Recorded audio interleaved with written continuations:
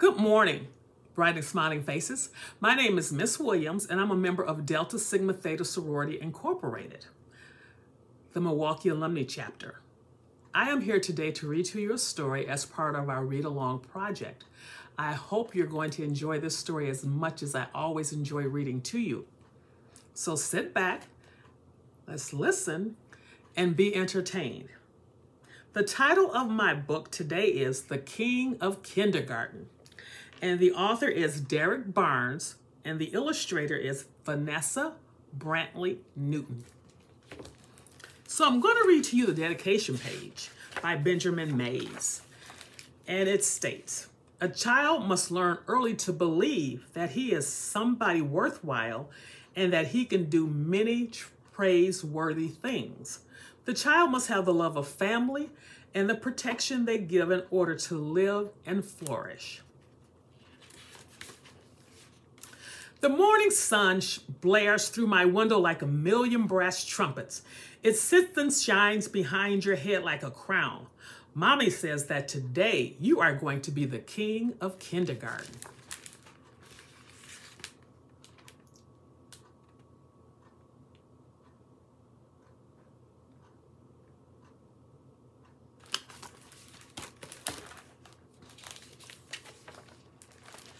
You'll use a golden brush to clean your royal chiclets.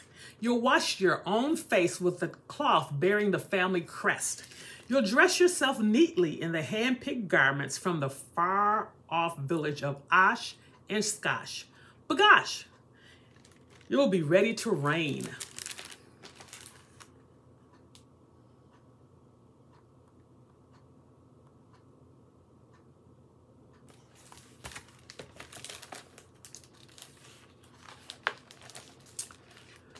My baby is heading to school, Mommy will say during breakfast.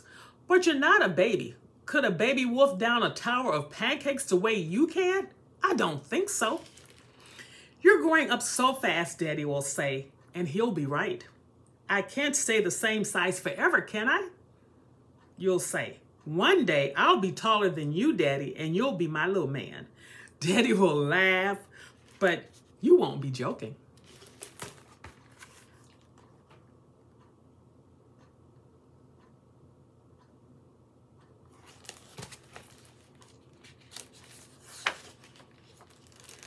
Then a big yellow carriage will deliver you to a grand fortress.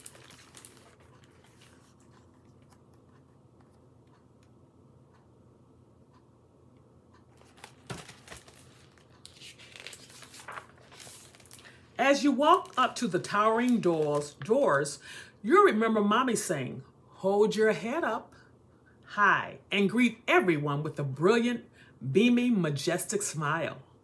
For you are the king of kindergarten.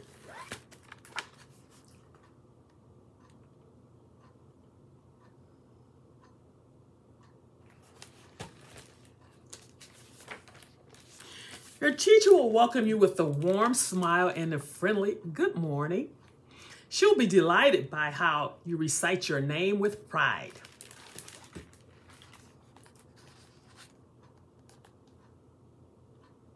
Welcome to kindergarten.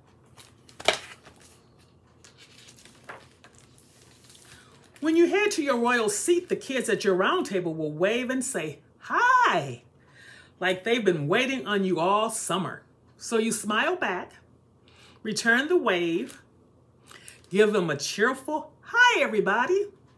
The truth is, you couldn't wait to meet your kindergarten kingdom either.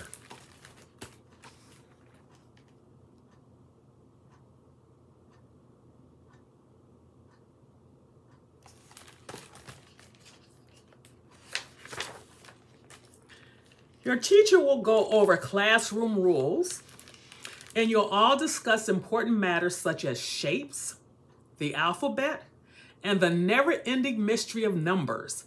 She'll even read a book about trucks, trains, and tractors. Whew, it sounds like a lot, but you're the king of kindergarten. Piece of cake.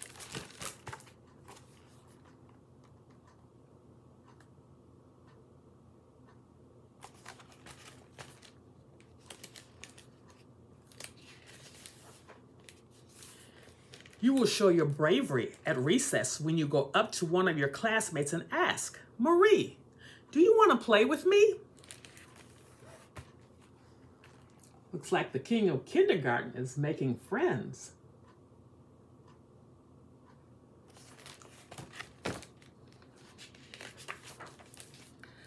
Not only will she say yes, but she'll lead the way in helping you save the kingdom by battling a fire-breathing dragon.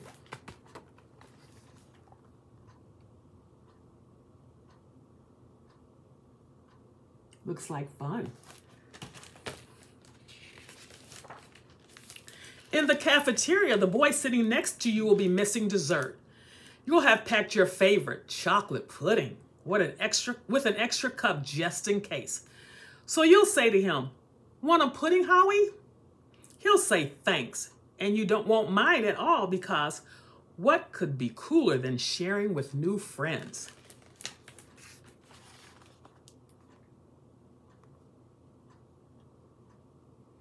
Be awesome. We are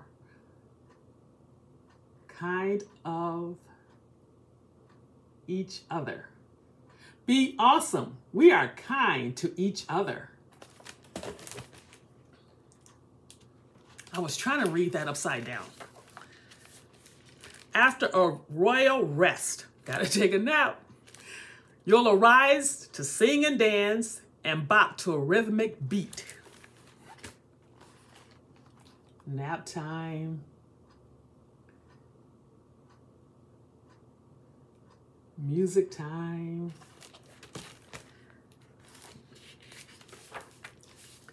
The day will be one you'll never forget. At the end of it, your teacher will wish you all a magnificent evening and bid you farewell until dawn.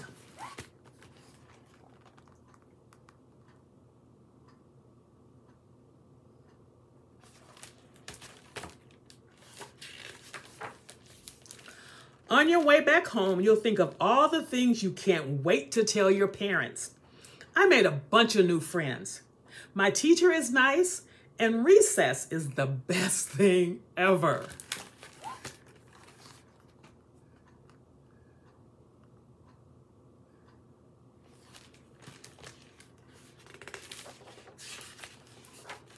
And tomorrow it will begin again. Another day as the charming and wonderful and the kind king of kindergarten.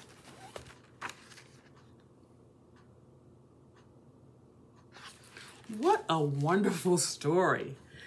I was just really impressed with how open and friendly the king of kindergarten was. It was a new adventure for him, but he took the bull by the horns and he made the best of it. Making new friends, being kind. You know, we have to be kind to one another. So he was kind. He shared his pudding with Howie.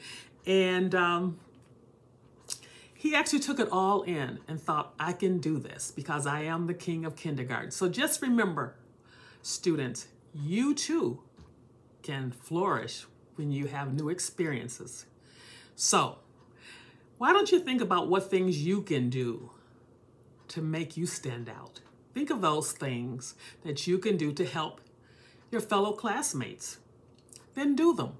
As I always end in closing, do your best, be your best, because your best is good enough.